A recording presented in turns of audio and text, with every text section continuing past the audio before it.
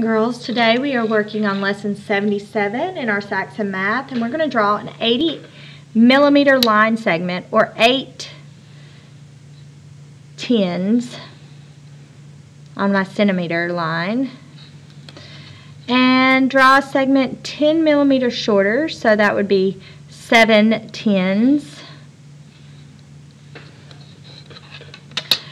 The high temperatures yesterday in Boston, Bismarck, Raleigh, and Denver were 45 degrees Fahrenheit, 15 degrees Fahrenheit, 58 degrees Fahrenheit, and 37 degrees Fahrenheit, respectively. Write the names of the cities and their temperatures in order from coldest to warmest. So let's start with our numbers. So 45, 15, 58, and 37. So my lowest number is 15 degrees Fahrenheit, and my largest number is 58 degrees Fahrenheit. So that leaves 37 and 45. So 37, 45. Now I need to match them up.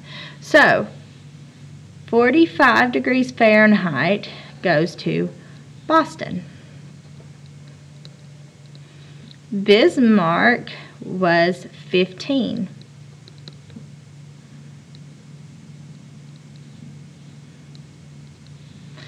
Raleigh was 58. And that leaves Denver at 37. How much warmer was it in Boston than in Bismarck? So 45 and 15, what was the difference? Each large square is one cake. Label the size of each piece. Well, this one's easy because it's all equal. So these are each 1/4. And it takes 4/4 to make a whole. This one's easy because they're all equal and they're 1/3. These, however, are not equal. I know that this is 1/2. But it's not just 1/2, because this isn't 1/3. There's this imaginary line to cut the rest of the way through. These are 1, 2, 3, 4. 1 out of 4. So this half would actually be the equivalent of 2 out of 4. Write $53.25 as you would write it on a check. So you would write $53 and 25 over 100, and you always draw a line out. And we're missing one thing. You always put a hyphen between the tens and the ones place. Each cup has 10 dimes. There are 3 cups. 3 cups, 10 dimes. Write a number sentence to match the picture. 3 times 10. That is 30. And these are 30 dimes. How much is a dime worth?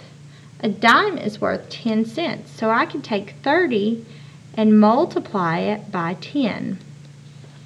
And I know you say, Ms. Nikki, I haven't learned how to count or multiply by 30. And I don't want to count by 10s to 30. That's so hard. Well, all you really have to do is move this 0 over and do 30 times 1.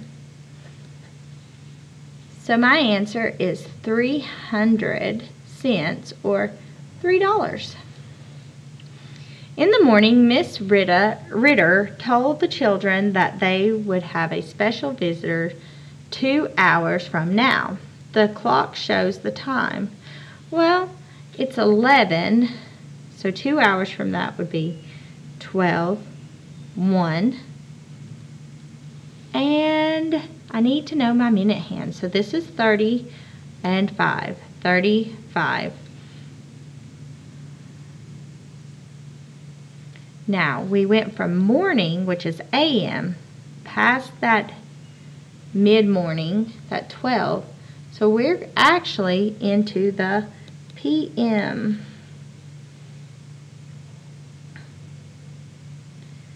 You can do the bottom on your own. Just remember that you always do your multiplication and division before you add and subtract. So, on this one, you would do 9 times 4 is 36 plus 10.